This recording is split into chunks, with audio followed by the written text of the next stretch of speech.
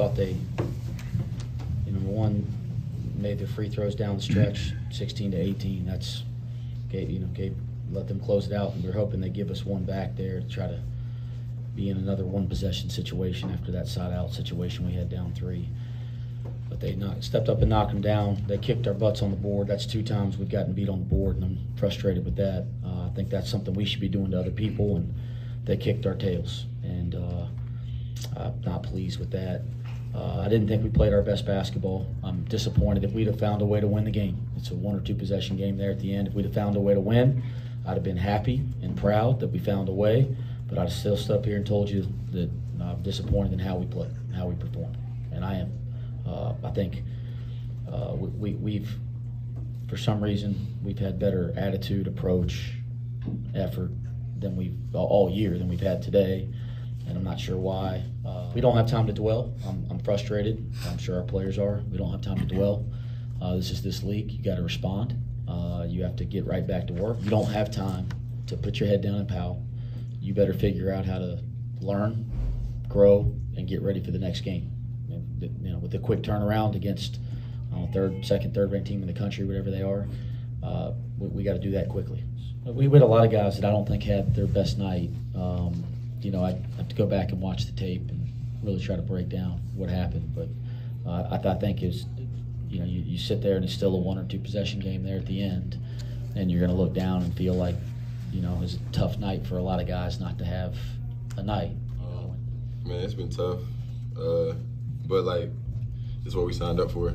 The guys coming in, they came here because they wanted that challenge of being in the Big 12 and having, having to face great opponents every night.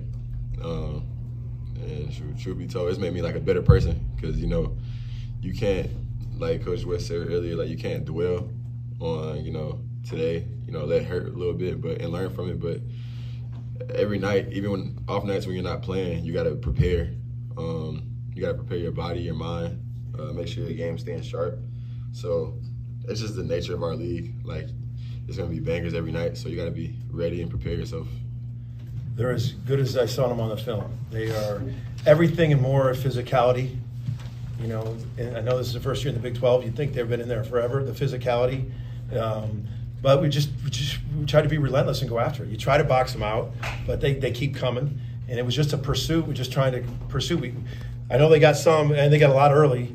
For our guys, we were just absolutely trying to do whatever we can do to go get 2 hands on the ball. Pursued it. Out to in rebounds on their 3, and then try to really get into the box out, and then pursue it. Phenomenal. They were loud. They were in it the whole time. They were in it from the jump. They were in it from the jump. Great atmosphere. It seemed like they were right there. It seemed like there were students everywhere. Great atmosphere. I would, especially 4 for 4 down the stretch. And here was the other key. Those are even bigger because they weren't 2-shot bonuses. Those we went 4 for 4. Those first one, knocking those first ones down, those are 1-on-1. And those were, we call them our second shift guys. And that's why I think we're having some success because we come off the bench with guys that have started in other leagues. Aziz and Latre were teammates at Utah Valley. Valdesaurus started at Oregon, John started at Pitt, and they all, Rivaldo and Latre to make those big shots, and they were 1-on-1s with that atmosphere. So huge clutch free throws that those 2 made down the stretch.